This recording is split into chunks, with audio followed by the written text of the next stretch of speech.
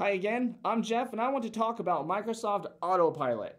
I made this video after I did the same thing that you probably did. Searched for some information, found some pretty dry reading material, and some demo videos with the exciting footage that is the Windows out-of-box experience.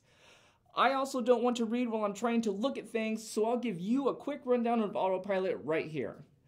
Before we start with what Autopilot is, I'll tell you what it's not. It's not a replacement for computer imaging.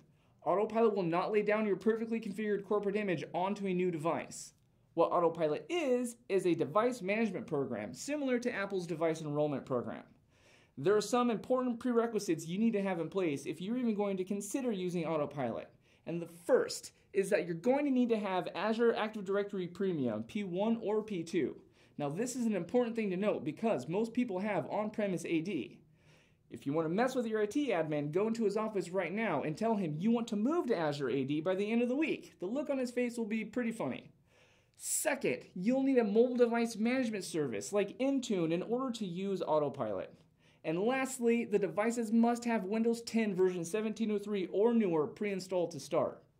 With all that set, you'd order your shiny new hardware and receive a file with each system's hardware ID. You log on to Azure AD and upload that file to the Autopilot service, then create and assign a deployment profile. Once the device boots and connects to the internet, the Autopilot process will begin, enrolling into your MDM service and applying your policies and installing any apps. The short summary I'd give it is, think of it as a customized out-of-box experience where you can use your organization's branding, skip stuff like the Cortana setup and registration, and then automatically join your domain and enroll in your mobile device management service. Autopilot, combined with a service like Intune, lets you take the automation and control a little bit further with your mobile device management policies. So if you have all of these set up, then Autopilot might work for you. But the reality of it is, it's designed for drop shipping a device to a remote user, like at their home office, instead of sending it to IT to touch first. If you're looking for a solution for setting up new computers, you'll want to look for a computer imaging solution instead.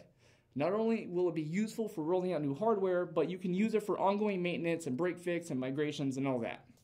So, hopefully this gives you a better idea of how Autopilot works. That's all I have for now. So, good luck with your deployment projects, and as always, thank you for watching.